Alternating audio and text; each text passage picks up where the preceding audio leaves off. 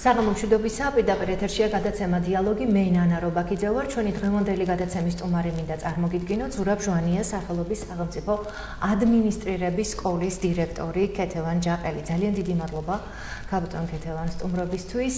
მე მინდა მოგილოცოთ პირდაპირ ეთერში. წარმატებები გისურვოთ თქვენ ჟვანიას ადმინისტრირების სახელმწიფო ადმინისტრირების სკოლას და მივულოცო ჩვენს ქალაქს. და ზოგადად ყველა ადამიანს, იმიტომ რომ თქვენ ძალიან ბევრი რამ გააკეთეთ ჟვანიას სახელმწიფო ადმინისტრირების სკოლისთვის. ეს ახსოვს ქუთაისს, ახსოვს სრულიად საქართველოს და ძალიან კარგი რომ დაგვიბრუნდით. უღმესი მადლობა ამისთვის. მოგესალმებით, პირიქით, დიდი მადლობა მოწვევისთვის. პირველ რიგში მინდა მოგილოცოთ რიონის დაბადების დღე და დიდი მადლობა რომ დღევანდელ დღეს მოუწიეთ ჩემო პირდაპირმა ეთერმა თქვენთან. ძალიან დიდი მადლობა ამ თბილი სიტყვებისთვის, უბრალოდ მინდა ხაზი გაუსვა, რომ აქ არაფერი ისეთი განსაკუთრებული არ ხდება. ანუ ყველა ვაკეთებ ჩვენ საქმეს, რისთვისაც ვართ იქ, სადაც ვართ და შესაბამისად არის პერიოდები, როდესაც გადადიხარ სხვა საქმიანობას ბრუნდები, ძველ საქმიანობას, მე ისევ ბრუნდები და ესე ნელ-ნელა ვითარდება ჩვენი კარიერაც და ვითარდება ჩვენი პროფესიული ცხოვრებაც. რა ვიცი. შევეცდებით რომ კიდევ ბევრი სიახლე შევთავაზოთ ქუთაისს, შევთავაზოთ სკოლის მანდატის ფარგლებში და რაც მთავარია, ბევრი სიახლეები შევთავაზოთ საჯარო მოხელეებს, იმიტომ რომ ჩვენი ბენეფიციარი, მთავარი ბენეფიციარი არის საჯარო მოხელე და საჯარო მოხელის მაღალი კვალიფიკაცია არის ჩვენი მიზანი და ამოცანა. დიახ, აუცილებლად ვისაუბრებთ ამ თემაზე. კიდევ ერთხელ წარმატებები მინდა გისურვოთ და მოდით დავიწყოთ მთავარი თემით ალბათ, ეს არის სახელმწიფო ენის შესწავლა ეროვნული უმცირესობებისთვის. რამდენად მნიშვნელოვანია ეს საკითხი, რამდენად მნიშვნელოვანია თუნდაც მათი ინტეგრირებისთვის საზოგადოებაში? ძალიან დიდი მადლობა ამ კითხვისთვის და ამ თემის მნიშვნელობის ხაზგასმისთვის, იმიტომ რომ ეს მართლა ძალიან მნიშვნელოვანი საკითხი არის. მოდით მე დაგიბრუნებთ ამ ასევ კითხვით, რომ რამდენად მნიშვნელოვანია ის, რომ თვითონმა მოქალაქე მიგრძნოს ის, რომ არის ამ ქვეყნის მოქალაქე და არ არის ცალკე იზოლირებულ სივრცეში, სადაც ხელი არ მიუწვდება, ვთქვათ, იგივე ყველა იმ სიკეთისთვის, რაც არსებობს ამ ქვეყანაში. სხვა თუ არაფერი, იმიტომ რომ ინფორმაცია არ აქვს და ვერ იგებს იმენაზე ინფორმაციას იმ მომსახურებების, იმ სერვისების, იმ შესაძლებლობების შესახებ, რაც არსებობს ქვეყანაში. ამიტომ კითხვა მნიშვნელობის შესახებ ვფიქრობ, რომ ყველას გათავისებული გვაქვს, როგორც ეროვნებით ქართველებს, ასევე არაქართველებს, ასევე საჯაროში თუ არასაჯარო სექტორში დასაქმებულებს, ყველა ვთანხმდებით ერთ რამეზე, რომ ნებისმიერმა მოქალაქემ უნდა იგრძნოს თავი ამ ქვეყნის მოქალაქედ, ანუ მე ვგულისხმობ ნებისმიერ საქართველოს მოქალაქემ, მიუხედავად მისი ეროვნული მიკუთვნებისა, მიუხედავად მისი რელიგიური მიკუთვნებისა, მას უნდა ჰქონდეს იმის განცდა, რომ ის არის ამ ქვეყნის მოქალაქე და რომ მისთვის ყველა გზა ხსნილია და რომ ის თანაბარ პირობებში არის ყველა დანარჩენ მოქალაქესთან. აქ ენის ცოდნა არის ძალიან მთავარი ინსტრუმენტი. ანუ თუ კი ჩვენ არ ვასწავლით ადამიანებს სახელმწიფო ენას, თუ ისინი ვერ შეძლებენ სახელმწიფო ენაზე ინფორმაციის მიღებას, გაცნობას, გათავისებას, შესაბამისად აი ეს იზოლირებულობის შეგრძნება არასდროს არ დატოვებს ასეთ პირებს. ამიტომ ჩვენი ამოცანა იყო ოდითგანვე საერთოდ ამ სკოლის დაფუძნების იდეაც ეს იყო, რომ ამ ინსტიტუციით, ამ ორგანიზაციით სახელმწიფომ დაიწყო ინვესტირება იმაში, რომ ქვეყანაში არც ერთი მოქალაქე არ დარჩენილიყო იმ პროცესების მიღმა, რაც მიმდინარეობს ქვეყანაში. ეს იქნება ეკონომიკური პროცესები, პოლიტიკური პროცესები, საგანმანათლებლო, სოციალური, ბიზნესის განვითარება, ნებისმიერი მიმართულებით, რომ ნებისმიერ მოქალაქისთვის ხელმისაწვდომი ყოფილიყო ინფორმაცია ქვეყანაში მიმდინარე პროცესების შესახებ, რომ ნებისმიერ მოქალაქეს შეძლებოდა იგივე სხვა არაფერი საინფორმაციო გადაცემების მოსმენა სახელმწიფო ენაზე და შეძლებოდა თავის საჭიროებებზე საუბარი სახელმწიფო ენაზე, სახელმწიფო მოხელეებთან ეს იქნება თუ ეს იქნება ვთქვათ ნებისმიერ პირთან. ამიტომ ჩვენ ამ მიმართულებით ალბათ გახსოვთ 2014 წელს წარვდგენთ ეროვნული უმცირესობების წინაშე განახლებული პროგრამებით. და გავშალეთ ამ პროგრამის განხორციელება 8 ლოკაციაზე ქვეყნის მასშტაბით. დღევანდელ მონაცემებით არის უკვე 10 ლოკაცია ქვეყნის მასშტაბით, ანუ 10 ცენტრი არსებობს, ჟვანიას სკოლის 10 ცენტრი და გარდა ამისა კიდევ რაც ძალიან მნიშვნელოვანია და ძალიან გინდათ ასე პროფესიული სიამაყეც მაქვს ამ პროდუქტთან მიმართებაში, რომ ჩვენ შემოვიღეთ მობილური ჯგუფები. ანუ ეს არის ჯგუფ, ეს არის ის მექანიზმი, რითიც ჩვენ უკვე არა მხოლოდ რაიონულ ცენტრებში, არამედ სოფლებში ჩავიტანეთ ეს პროგრამა, საიდანაც ტრანსპორტირება ზოგ შემთხვევაში პრობლემა არის ხოლმე რაიონულ ცენტრში, მუნიციპალურ ცენტრში. და შესაბამისად, ბევრი ადამიანი ვერ ახერხებდა ამ ცენტრებში მისთვის უფასოდ სრული სახელმწიფო დაფინანსებით სახელმწიფო ენის შემსწავლელ პროგრამებში ჩართვას. ამიტომ ჩვენ ავდექით და მასწავლებლები გავუშვით სოფლად. ანუ საკმარისი იყო 3-4 მსურველის შეჯგუფება, რომ იქ უკვე ჩვენ ვაგზავნით პედაგოგს და იქ მიდიოდა მეცადინეობა. იგივე პროგრამით, რაც რეგიონულ ცენტრებში. ეს არის საკმაოდ უკაცრავად, საკმაოდ წარმატებული ნაბიჯი, რასაც თქვენ ამბობთ, მობილური ჯგუფები და ადგილზე ჩასვლა. ვერ ახერხებდა, დრო ვერ გამოყო, ან რაღაც კითხვის ნიშნები დასვა, ან გადადო და ამ ყველაფერთან კავშირშია ის, რომ საბოლოოდ არ შედგა დაუშვათ თანამშრომლობა.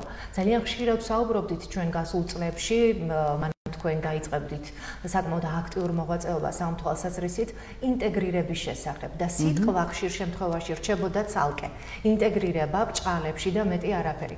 როგორ ვუწყობთ ინტეგრაციას ხელს? რას აკეთებს ამ მიმართულებით თუნდაც თქვენი სკოლა, რომელიც ალბათ ერთადერთია მთელ საქართველოში, მე ასე ვიტყვი, აი ასე წარმატებულად, რომელიც ახორციელებს და ზრუნავს იმ ადამიანებისთვის, ვინც არის ჩვენი ქვეყნის ნაწილი. ჩვენა ვართ ესენი და მათ ნამდვილად სჭირდებათ გვერდით დგომა იმ მიმართულებით, რაზეც თქვენ საუბრობდით.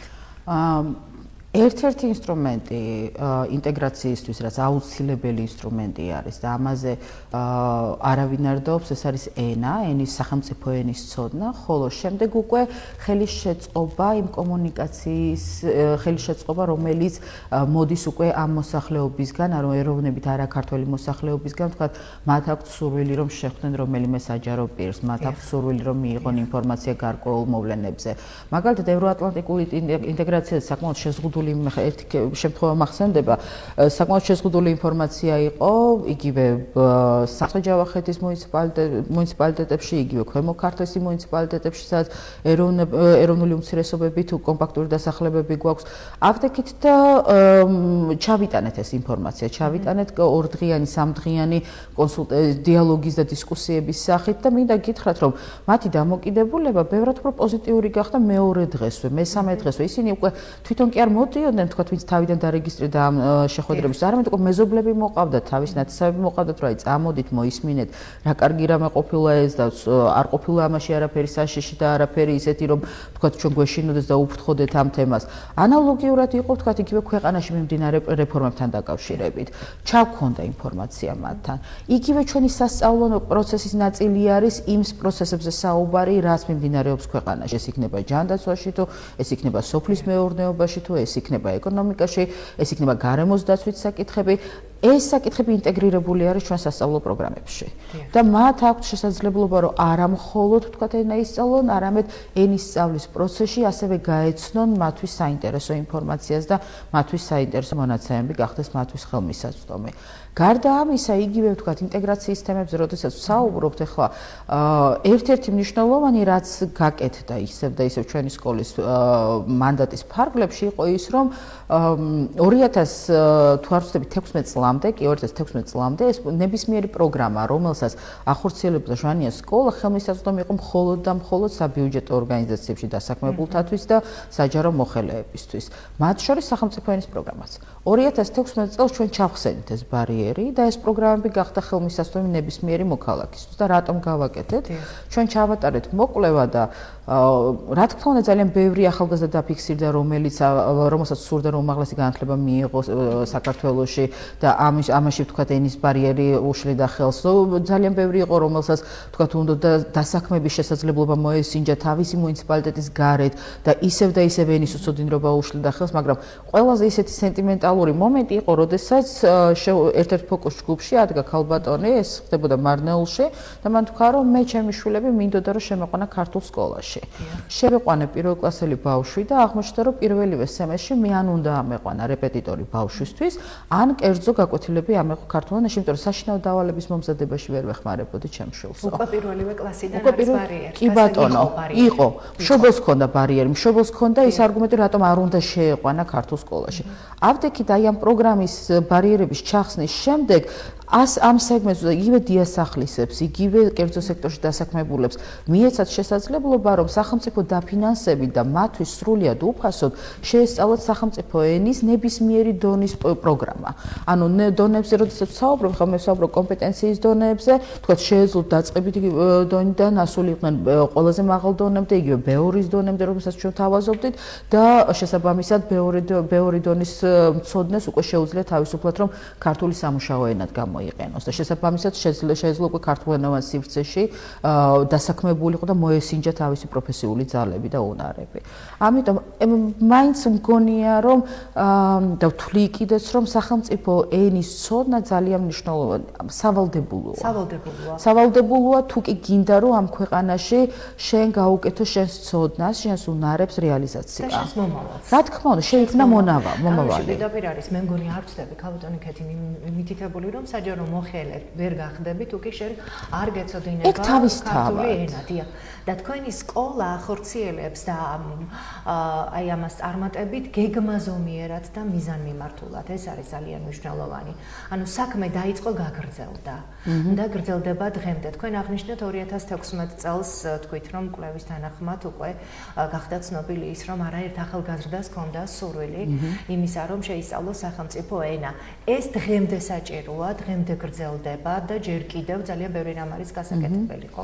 რა თქმა უნდა, თუმცა მე ვიტყოდი რომ დაგეთანხმებით იმაში რომ სკოლა, რომელიც არის ინსტრუმენტი, განათლების სამინისტროს ინსტრუმენტი არის ამ მიმართულებით, ინტეგრაციის ხელშეწყობის მიმართულებით, ძალიან თანამიმდევრულია თავის ქმედებებში, ძალიან ეს ნებისმიერი გადაწყვეტილება და ნებისმიერი ცვლილება ხდება კვლევაზე დაფუძნებით, მოკვლევა ყოველთვის ტარდება ნებისმიერი მნიშვნელოვანი ცვლილების განხორციელებისას და მინდა გითხრათ რომ მაგალითად ერთ-ერთი ასეთი მიმართულება იყო შაშან ჟვანიას სკოლამ შეიმუშავა უნიკალური პროდუქტები, ანუ უკვე წელიწადს ჩვენ წარვადგენთ ამ პროდუქტებს, ეს არის დარგობრივი ქართული ენის პროგრამები, რომელიც მინდა გითხრათ რომ არ გქონდა. რას გულისხმობთ? ეს არის ქართული ენა გარკვეული პროფესიული ჯგუფებისთვის. ქართული ენის პროგრამა, სასწავლო პროგრამა, რომელიც განკუთვნილი არის გარკვეული პროფესიული ჯგუფებისთვის. დღესდღეობით 16 პროფესიული ჯგუფისთვის გვაქვს ეს სახელმძღვანელო. ანუ, როდესაც იწყებს მოქალაქე ზოგადის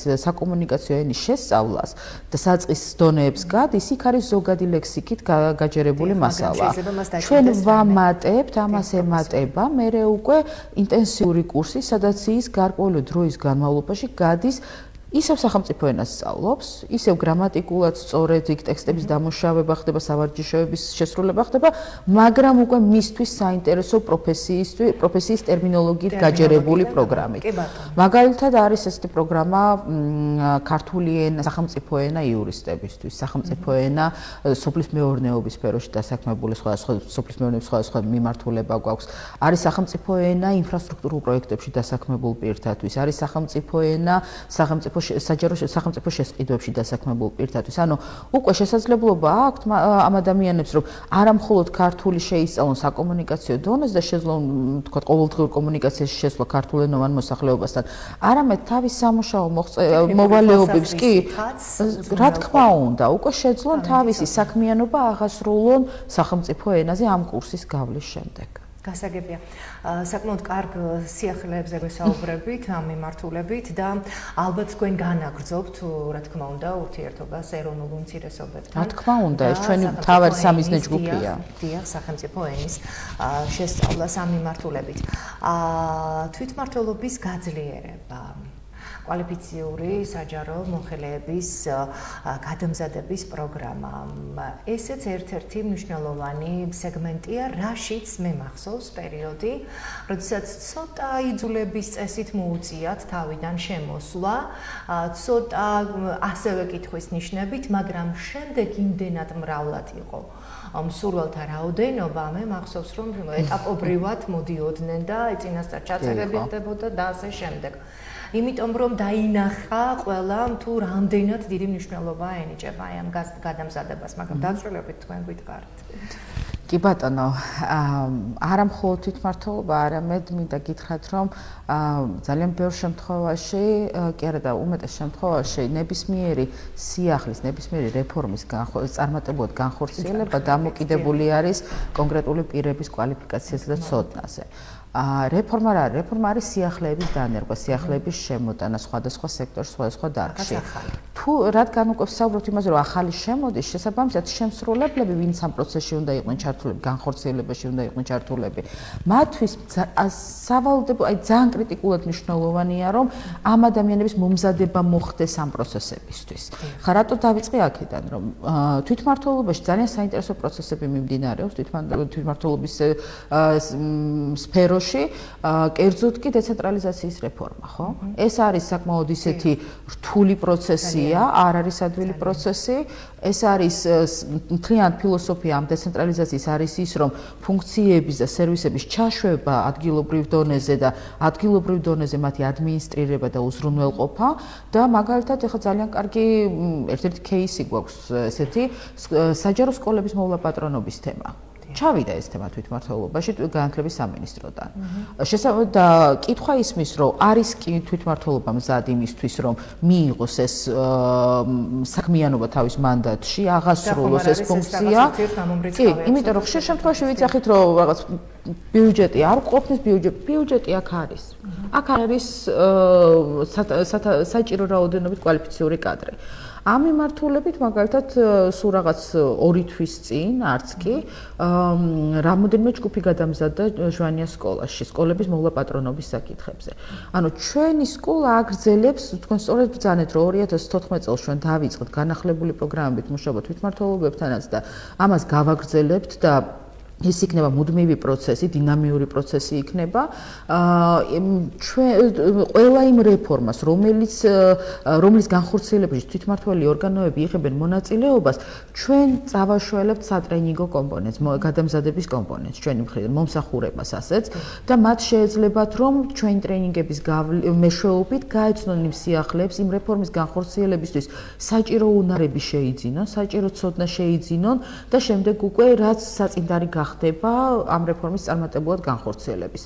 აგერ გვაქვს უკვე მომდგარი სკოლამდელი განათლების რეფორმა. ძალიან საინტერესო პროცესები უნდა წავიდეს ამ მიმართულებითაც და ჩვენც აუცილებლად ჩავერთვებით ამ პროცესებში სატრენინგო კომპონენტებით და მოკლევადიანი გადამზადების პროგრამებით იმ პირთათვის, ვინც ჩართულები იქნებიან ამ რეფორმის განხორციელებაში და მათთვის ახალი სერვისის მართვაში და ადმინისტრირებაში. ძალიან კარგი სიახლის შესახებ გვაწვდით ახლა ინფორმაციას. ხო, ეს იქნება არა მარტო ამ ორი რეფორმით, არამედ კიდევ სხვა ბევრი სხვა რეფორმაც თქვათ, სხვა მიმართულებითაც ცვლილებები, განვითარების პროცესები, რაც მიმდინარეობს უკვე ან აწი დაიწყება რეგიონებსა და თვითმმართველობაში, ჟვანიას სკოლის მანდატი ეგ არის ზუსტად. ხა გადავამზადოთ რისთვის, ხო, რაღაცისთვის და მოამზადო. ხა აქ უბრალოდ იმიტომ, რომ კარგი ტონია პროფესიული განვითარება, არა, ყველაფერს აქვს თავის დანიშნულება. ანუ იგივე ეს გადამზადება ემსახურება გარკვეულ მიზნებს და გარკვეულ ამოცანებს. და მთავარი ამოცანა კიდე რაც დგას დღესდღეობით არის ის, რომ აი ამ განვითარების პროცესების გამოწვევას უპასუხოს საჯარო სექტორმა სათანადოდ და უპასუხოს თავისი მაღალკვალიფიციური კადრებით. იგივე ემსახურება საჯარო სამსახურის რეფორმაც, რომელიც მიმდინარეობს ქვეყანაში და რომლის ერთ-ერთი ყველაზე ისეთ მე ვიტყოდი რევოლუციური ლამის კომპონენტი არის ის, რომ საჯარო მოხელის პროფესიული გადამზადების უზრუნველყოფა, რომ გახდა უკვე მისი დამქირავებლის ვალდებულება, ეს ძალიან დიდი რამე არის. ძალიან დიდი ხანი მივდიოდით აქეთ. ხა მე საკმაოდ დიდი ხანია უკვე საჯარო პოლიტიკის და საჯარო ადმინისტრირების სფეროში მუშაობ, დონორების მხრიდან მუშაობ და ძალიან დიდი ხანი მიდიოდა საუბარი საჯარო სტრუქტურებთან, რომ დაეწყოთ ინვესტირება თავის სისტემაში მომუშავე ადამიანების კვალიფიკაციაში. დღეს ეს კანონის დონეზე გვაქვს უკვე. ეს არის უკვე უზრუნველყოფილი კანონით, ამისთვის ფინანსური რესურსებიც არის გამოყოფილი ბიუჯეტში. ჩვენ აგერ ვამუშავებთ უკვე სასწავლო პროგრამას პროგრამებს, მეცაც გეტყვით, დამწყები საჯარო მოხელეებისთვის საბაზისო პროგრამები, საბაზისო პროფესიული განვითარების პროგრამების აკრედიტაციისთვის ვემზადებით და უახლოეს მომავალში ჩვენ გავივლით ამ აკრედიტაციას და მე დარწმუნებული ვარ, რომ წარმატებით გავივლით ამ პროცესს და უკვე თვითმმართველობას შევთავაზებთ არაუბრალოდ თქვათ ეფექტურ ტრენინგებს, არამედ აკრედიტირებულ სატრენინგო პროგრამებს უკვე და მათ შეეძლებათ რომ გაეცნონ, ანუ სათანადო გარემოსაც შევქმნით და გვაქვს კიდეც ტრენინგების უზრუნველყოფისთვის და საბოლოო ჯამში ძალიან ვიამაყებთ იმ ამაღლებული კვალიფიკაციით, რომელიც დაფიქსირდება, აუცილებლად დავინახავთ ამ განვითარებას უკეთესობისკენ საჯარო სექტორში, იმიტომ რომ ეს ძალიან მნიშვნელოვანი ნაბიჯი გადაიდგა ამ მიმართულებით. ანუ პროფესიული გადამზადება მოხელის არის ფიქრობ ძალიან მნიშვნელოვანი და ძალიან დიდი იმედების მომცემი საბოლოო ჯამში. ბატონკეთი, თქვენ საუბრობთ საკმაოდ სერიოზული, მძლავრი და მყარი სისტემის შესახებ, რომლის ერთ-ერთი მთავარი და შემადგენელი რგოლი არის ჟვანიას სახელობის სახელმწიფო ადმინისტრირების სკოლა. ძალიან ბევრი მნიშვნელოვანი სეგმენტი გამოყავით, მაგრამ ერთი მიმართულება მინდა კიდევ ერთხელ გავამახვილო ყურადღება ტელემაყურებლების წინაშე, განათლება ახსენეთ თქვენ, სკოლამდელი განათლება, სკოლები და დეცენტრალიზაცია, რისკენაც ვიღწვით. ჩვენ გვახსოვს პროცესები, პერიოდები და წლები, გასული წლები მაქვს ხედველობაში, როდესაც საუბრობდით საგანმანათლებლო სისტემის სამუშაოების აღორძინების შესახებ და ვამბობდით იმის შესახებ, რომ სათანადოდ არ არის, ზოგადად სკოლებიც არ არის ძალიან ბევრ რაიონებში და ბაღებზე აღარ იყო საუბარი, რაც იწვევდა გადინებას სოფლებიდან და იცლებოდა სოფლები. აი ხა რომ გისმენთ და წარმომიდგენია რომ რამხელა საქმეს აკეთებს თქვენი სკოლა. ის რაზეც ჩვენ საუბრობდით და ნელ-ნელა აი ადგილზე თითქოს კეპნით, მაგრამ ნელ-ნელა წაიწია წინ, თქვენ ხართ სტიმული ამ ყველაფრის, რომ მოხდეს რაც შეიძლება სწრაფ რეჟიმში, მოხდეს კანონის ფარგლებში და მოხდეს რაც მთავარია საზოგადოების ინტერესების გათვალისწინებით. ჟვანიას სახელმწიფო ადმინისტრირების სკოლის სტრატეგიის შესახებ და სამომავლო გეგმების შესახებ გითხარით, ფაქტობრივად ყველაფერი, რაზეც თქვენ საუბრობთ, იყო უკვე სიახლე და იყო სამომავლო გეგმები, მაგრამ მაინც რამოდენიმე მიმართულება, სტრატეგიულ მიმართულებას გამოვყოფდი ჩვენ სამომავლო გეგმებთან დაკავშირებით. დიახ, ჩვენ გვექნება ორი მთავარი მიმართულება, ერთი არის ან გვაქვს კიდეც ორი მთავარი მიმართულება და გავაგრძელებთ ამ კუთხით მუშაობას, ეს არის სახელმწიფო ენის სასწავლო პროგრამა და ეს არის საჯარო მოხელეების გადამზადების პროგრამა. ორივე მიმართულებით ერთ-ერთი მთავარი ჩვენი სტრატეგია იქნება სწავლების მოდერნიზება, ანუ სწავლების მეთოდოლოგიის მოდერნიზება. რას გულისხმობს ეს? ეს გულისხმობს სასწავლო ინსტრუმენტების გათანამედროვებას, მეტი ელექტრონული სწავლების ელემენტების შემოტანას სასწავლო პროცესში და ამ მიზნით კიდევ პარტნიორ ორგანიზაციებთან თანამშრომლობა და თანამშრომლობა ერთობლივ პროექტებზე, ერთობლივ ინიციატივებზე და რაც შეიძლება მეტი ესეთი ინსტრუმენტის შემოტანა ამ პროცესში, რომ სასწავლო პროცესი, სატრენინგო პროცესი იყოს ნაკლებ დამღლელი, იყოს სახალისოც, იყოს ადვილი აღსაქმელად ის მასალა, რასაც ჩვენი ბენეფიციარები შეისწავლიან და იყოს ნაკლებად, ანუ ნაკლებ ძირითადად სამუშაო ადგილიდან მოწყვეტის ნაკლებ დროს მოითხოვდეს და იყოს თქვათ კომბინირებული პროგრამები, რაც მისცემს შესაძლებლობას, რომ ნაწილი კურსები გაიაროთ სამსახურიდან მოწყვეტის გარეშე. მეორე მიმართულება, სტრატეგიული მიმართულება არის ჩვენთვის სასწავლო ამ სატრენინგო სივრცის ინტერნაციონალიზაცია. ძალიან მნიშვნელოვანი, ხა ჩვენ თქვათ გვაქვს წინსვლები, გვაქვს მიღწევები, მაგრამ ყველაფერი ის, რასაც დღეს ჩვენ ვაკეთებთ, არიან ქვეყნები, სადაც ამას მრავალი 10 წელი, 10 წლეული აკეთებენ და საკმაოდ წარმატებულად აკეთებენ, ხო?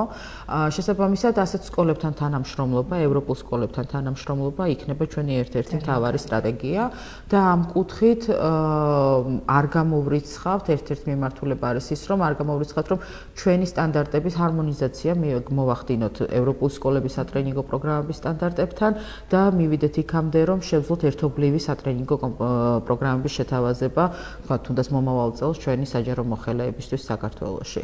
და მესამე მიმართულება, რომელიც ასევე ჩვენ სკოლა, ანუ მთავარი სტრატეგია, რაც გვაქვს ჩვენ, ეს არის ესე იგი ვთქვით მოდერნიზება, ვთქვით ინტერნაციონალიზაცია და ასევე მასე მუშაობა იცით რომ ახლა რეფორმის ფარგლებში ძირითად პროგრამების შემუშავება, ანუ საბაზისო პროგრამების შემუშავებაზე მუშაობთ და მაგას შევთავაზებთ უახლოეს თვეებში, რამოდენიმე თვეში, მაგრამ ასევე არის არასავალდებულო, მაგრამ სასურველი სატრენინგო პროგრამები, რომელიც უკავშირდება უკვე ვიწრო სპეციალიზაციებს და ვიწრო სპეციალიზაციების განხორციელებას. ამ მიმართულებით უკვე იცით რომ ჩვენ მქონდა პრაქტიკაში დაახლოებით 4-5 კვირიანი სატრენინგო პროგრამები, ოღონდ ეს იყო უწყვეტი კურსი. ჩვენ ვაპირებთ რომ შევქმნათ უკვე მთელი ციკლი კურსების, რომელიც იქნება თითოეული მათგანი მცირე ხანგრძლივობის, ანუ არ მოუწევთ მოხელეებს დიდი ხნით 3 კვირით, 4 კვირით მოწყვეტა სამუშაო ადგილიდან, მაგრამ წლის განმავლობაში რამოდენიმეჯერ მოუწევთ ამ ტრენინგებზე დასწრება და ეს იქნება თქვათ ერთწლიანი სატრენინგო ციკლი და ექნებათ შესაძლებლობა რომ თავის რეალურ სამუშაოს დაუკავშირონ ის საკითხები, რომელსაც განიხილავენ ამ ტრენინგებზე. ანუ ესეც იქნება, ასე ვთქვათ, უფრო ესეთი გამარტივება, მარტივად მნიშვნელოვანი ცოდნის და უნარების განვითარების ინსტრუმენტების შექმნა, მოდი ესე ვთქვათ. არ მოწყდებიან თავიანთ ადგილს საქმიანობას და რაღაც არ მოხდება, ასე ვთქვათ, ფანჯარა, რაც ხშირად აწუხებთ ხოლმე კონკრეტული სამსახურების წარმომადგენლებს. პარტნიორი ორგანიზაციები ახსენეთ და ძალიან კარგი, იმიტომ რომ ევროსტანდარტებთან კიდევ უფრო მეტი დაახლოება, მე არ ვთქვი როგორ უნდა დავახლოვდეთ კიდე, იმიტომ რომ საკმაოდ მაღალ საფეხურზე დგახართ და გამოცდილების გაზიერება მე მგონი საკმაოდ მნიშვნელოვანია და ესეც მე არ ვთვლი დაუშვათ, რომ მაინც და მაინც მხოლოდ მათგან უნდა მივიღოთ გამოცდილება. მე ვფიქრობ, რომ მათაც ექნებათ ძალიან ბევრი რამ. ამიტომ ვიზახით, რომ გავცვლით გადასაღები და ეს გაზიარება ნამდვილად მოხდება პარტნიორებს შორის და თქვენ ახსენეთ ასევე აკრედიტაციის პროცესი. მე ვფიქრობ, რომ ჟვანიას სახელმწიფო ადმინისტრირების სკოლა არ მინდა ცალკე რო ვთქვა. ჟვანიას სახელობის სახელმწიფო ადმინისტრირების სკოლა და არ დავიღლები ამის განმეორებით. თავის თქმას ნამდვილად იტყვის და ის პროცესი, რომელიც დაწყებულია, უცლებოდ ჩაივლის ისე, როგორც ეკადრება თქვენს სკოლას. ეს ჩვენთვის გამოწვევა და დარწმუნებული ვარ, რომ ყველაფერი წარმატებულად ჩაივლის. ძალიან დიდი მადლობა ქალბატონ ქეთი საინტერესო საუბრისთვის, მნიშვნელოვანი ინფორმაციებისთვის, რაც ძალიან კარგია, რომ მიიღონ ყურად და ინფორმაციის გაზიარება მიწოდება საზოგადოებისთვის, ჩვენი ტელემაყურებლებისთვის, იმ მომხმარებლისთვის, ვინც ყავს ტელეკომპანია რიონს და ეს არ არის მცირე მომხმარებელი და ჩვენ მოგეხსენებათ, რომ გავდივართ ასევე ქვეყნის საზღვრებს გარეთ და ვაჩვენებთ კანადაში და ამერიკაში. ის, რაზეც თქვენ ისაუბრეთ, ძალიან მნიშვნელოვანია და ძალიან ბევრი ადამიანისთვის შესაძლოა წარმოადგენდა სიახლეს, იმიტომ რომ პერმანენტულად მიწოდებული ინფორმაცია ალბათ უფრო მეტად მისცემს შესაძლებლობას ჩვენს ტელემაყურებელს, რომ უფრო მეტი იცოდნენ იმის შესახებ, რაც რეალურად არსებობს და არსებობს ჩვენთან. ქუთაისში და ეს არის თქვენი ხელმძღვანელობით, მე კიდევ ერთხელ ხაზგასმით მინდა აღვნიშნო.